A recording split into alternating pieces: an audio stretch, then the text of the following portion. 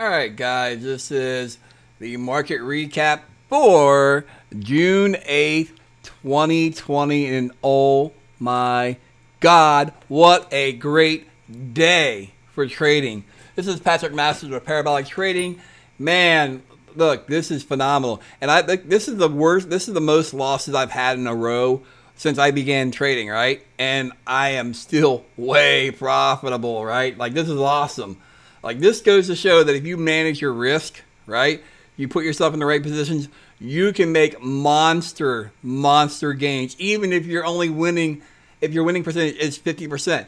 Now, my winning percentage for this year is still, it dropped down from 83 to 82.2%, right? Still quite profitable. So let's go over today's trades that I took. We'll go over this Chesapeake here in a minute. My God. So I took this one this morning. I had just kind of assumed that it was going to pop, and it did, right? So I got in here at 72 cents. I took 3,000 shares, got out at 113, pocketed 1230. Got in some ACB, some JNUG, some NKLA, and of course ACB. I got out of that one just because it just was just sitting around. I wasn't going to sit here and waste precious capital. NKLA, I had sold. I sold partial. I sold half my shares for a nice profit. Sold another quarter for another profit, and then got out the rest for another profit. Right. So obviously, this is the ACB I was in. JNUG I got out. Because, again, I felt like I was up pretty well for the day, so I didn't want to get greedy and have bad karma from the stock gods. Got into SPR, took a small little profit on it as well. It just wasn't really doing anything, right? I didn't think it had I didn't really think it had any real range. Again, it is what it is. SRG got in there, started my little losing streak here, right?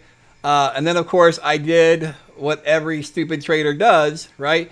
You got profits. Instead of giving them back, again, I got greedy, went back, tried to hit NKLA as if it was some hookup that I felt like I was able to just hit whenever I wanted, right? I was feeling pretty confident about myself. My ego got in the way, and then I got pounced, right? Like, what was it right here? I got pounced for what, for 1,300 bucks, I think, right? And then what did I do? I did what I teach. I teach my students not to do, right? I got pissed off because I'm like, man, I was up like fucking $4,000. Sorry for cursing. I was up $4,000, and then I gave back, I gave back a nice chunk of it, right? And then, so it's set up for me again, right? Set up for me again, and I got hit again, right? And within probably 45 seconds to like a minute and a half, right? So like I just gave back half the profits I took from it. So I was pretty pissed. So then I start hunting around for things to get into, right? Middle of the day, I wanted to make my money back. I was feeling pretty good being up, $4,000 plus. So I got in a couple more, and then the losses started compounding, right? And then, of course, I got back into NKLA, and then, of course, I made a little bit of money back, feeling pretty good about myself. I took some trades in OSTK, took another one in ACB, took another, bought some more NKLA, kept playing it, right? I made some more profit back on it, right? So again, I'm kind of making back what I lost on NKLA. So again, so this Chesapeake, right? This thing is hot as hell, right? So this Chesapeake Energy Company, man, this thing last week was what, $15, if that? You know, it's up like 268%. So again, this was the spot to hit, right? If you're gonna hit this, if you would have bought on this break, you would have made some serious freaking coin today, right? I didn't take it. You know, I know better than the chase, right?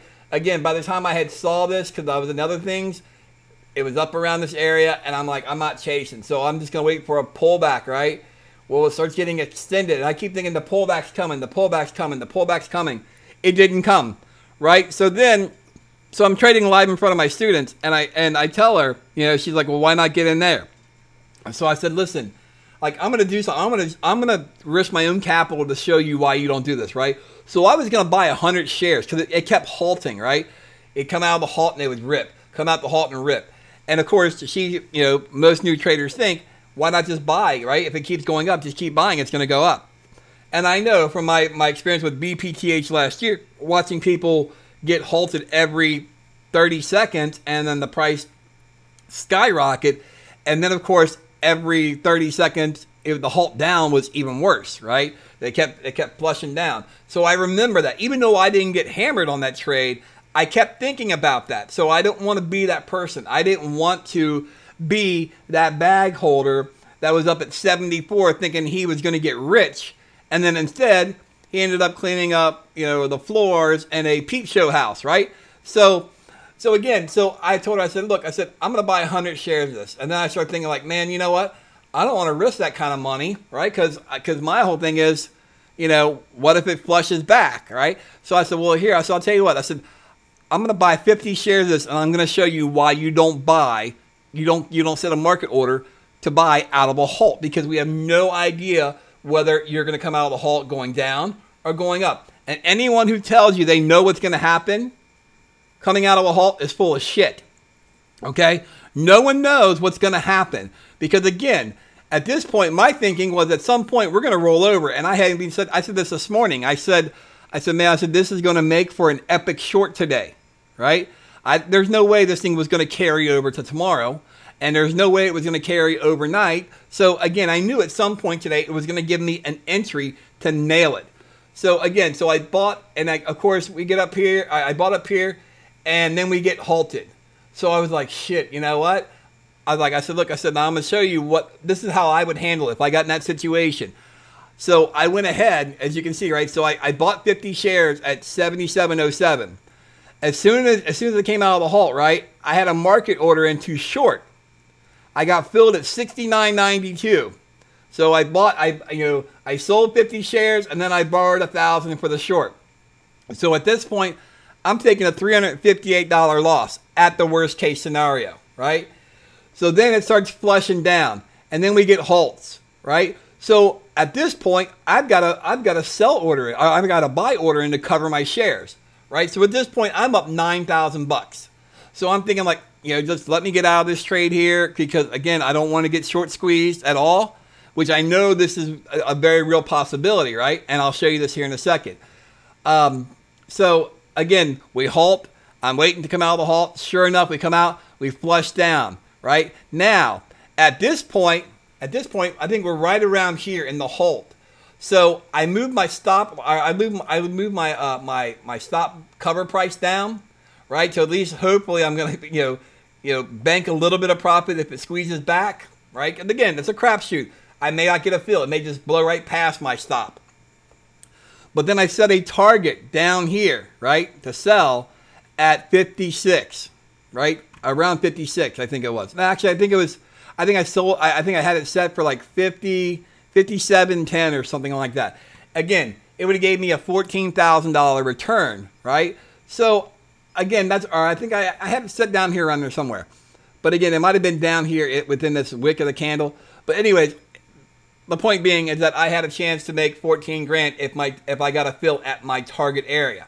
So it come out of the halt, flushes down, pops right back up. And then I'm out. I cover at $56.95 for a $12,970 gain. How awesome is that, right? So then, right, next candle out of the halt pops up. So again, so at this point, the same student says, well, now wouldn't you buy? And I'm like, no, because there's so much volatility in this. You have no idea what's going to go. I said, I think what's going to happen. I said, I think, because again, we had the green dash candle to the side here. And I told her, I said, I think it's just going to go sideways and then it's going to roll over. And I said, and the 9 EMA is going to act like a hand on top of somebody's head, pushing them underwater. So sure enough, we can't. I said, if we're going to do anything, I said, I would short it again right here about the 60, but I would have to give myself about a $2 stop loss. I said, and right now, these candles are way more than $2. So I'm like, I'm going to be happy, take my money that I got, and I'm just going to call it a day. So sure enough, out of this halt, right, look at this candle, right? It goes from 57 all the way down here to 30 freaking 9, right? So then again, we're halted. So out of the next halt, right, the candle shoots from 39 back to 52. So again, excuse me, you got to be very, very careful when you're shorting, especially very volatile stocks, because you could get squeezed badly, right? You could say, man, it's gonna, you could have grabbed a fill for a short down here at 42. It pops back up to 52, right? Either you're covering. If you're using a hard stop loss, at some point you're going to get covered, right? So you're going to cover and you're going to be down some serious cash. And if you ain't using a stop loss, God have mercy on your soul, because you could get crushed, man. You could literally get crushed. You could lose. I mean, you could lose your account if you're not careful.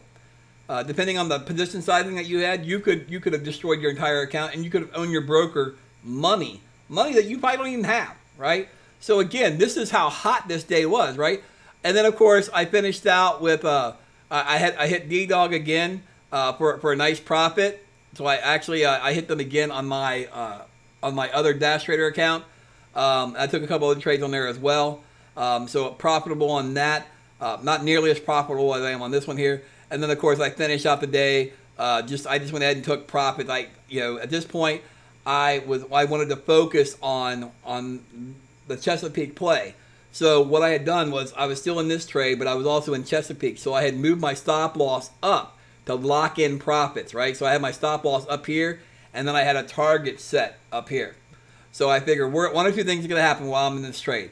Either OSTK is going to stop me out, I'm going to bank a little bit of profit and be okay, or it's going to hit my target, I'm going to sell out, and I'm going to be okay. So again, as you can see right here, it hit my target of 2205, banked $340. So all in all, on the day, I'm up $16,014, right? I'm not making some video telling you that I'm up $152,000 in the last 34 days of trading, like some other YouTube quote gurus. It's all bullshit, dude. So again, I'm laying everything out there that I've done for my trades, good and bad. So he'll tell you he lost some money, but he doesn't show you the trades that he lost, right? He'll tell you what he lost. He'll tell you how much he lost, right? But look, I show you my trades, good and bad. You'll see all my shitty entries. You'll see all my great entries. You'll see all my amazing exits and my so-so exits, right? And then you also see my losses. I really don't care, right? I'm not here to impress other people. I'm here to be profitable for myself, and I'm here to teach other people how to be profitable for themselves. I'm trying to teach you how to be your own bailout. Quit relying on governments. Quit relying on employers. Quit relying on stimulus checks. Rely on yourself. When you rely on yourself, you're going to work harder. You're going to learn this stuff. You're going to become a profitable trader. So, again, guys, I appreciate very much you taking time to watch this. If you could do me a favor, hit the like button, the subscribe button, and click that notification bell so you get notified every time I upload a video, whether it be putting together a watch list for the next day, or a market recap, or showing you how to do a certain pattern, or something else that comes up in the market that is very, very valuable to learn. Again, for those of you that are not aware, we have our next boot camp that is starting tonight at 7 p.m. We have classes 5 days a week: Sunday, Monday, Tuesday, Wednesday, and Thursday, from 8 o'clock till roughly 9:30. I'm sorry. Yeah, I think that's what it was. I think it might have been 8 o'clock. But again, I'll check real quick and make sure. 1 second here, just to be safe here. It is 8 p.m. And for those of you that would like to attend this boot camp, right? There's still time to join. You can join today, right, and be in class tonight by using a 60% off coupon code that I'm giving you, 60% off the regular price, using the code bailout60, right? So again, I'm going to teach you how to be your own bailout. So use the coupon code bailout60, and you can get 60% off the boot camp. Now, if for some reason you don't see this video until after tonight's boot camp starts, you maybe see it tomorrow morning, maybe see it 2 o'clock in the morning, whatever. Still want to join, that's fine. You can play catch up. Again, you're going to have access to past boot camp classes, all of the current boot camp classes, and all of the future boot camp classes. And I don't mean for 3 months like certain other sites, right? You're not going to have access to the boot camp classes for 3 months and then have to rejoin for 6 months or for a year. You're going to have access to all the training material each and every day for as long as you want, right? So again, you're also going to get lifetime access to our day trading chats and alerts. So after you're done with your boot camp, you'll be able to access the day trading chats and alerts, and you'll be getting those for a lifetime, as well as our swing trade channel alerts and trades. So again, I feel like we're really offering you a great deal. But again, I just want to kind of go over the market recap with you as well. So for those of you, again, that want to follow me on Twitter, it's at LLC Parabolic, as well as Instagram, it's at Parabolic Trading. And if you want to follow us on Facebook, that's going to be facebook.com/Parabolic Trading LLC. And of course, naturally, our website, which will be www.parabolictradingllc.com. Once again, this is Patrick Masters. Thank you and have a great day. Man, what an amazing day. Take care, guys. Love you all.